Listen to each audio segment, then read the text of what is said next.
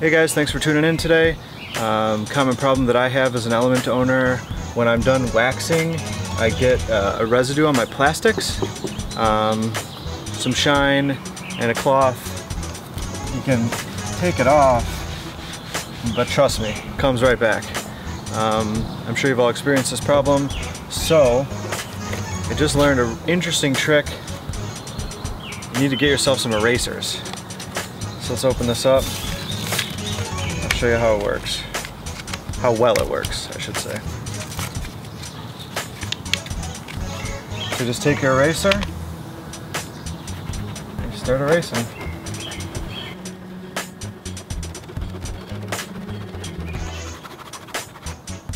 Okay. Can you see how good that looks? Let's take a close up. Alright, so now we're nice and close up. You can see here I got some wax. You just take a regular pink eraser. I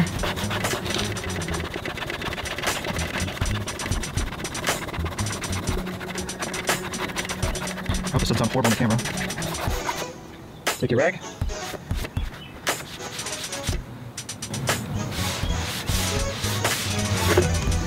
Wipe it away.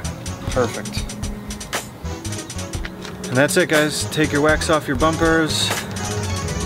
Just some regular old erasers. Can you believe that? I was shocked.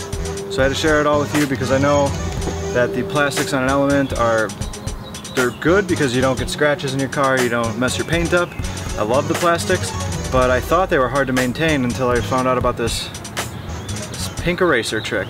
So this has been the pink eraser Honda Element wax removal tutorial. I hope you guys learned something. Stay tuned.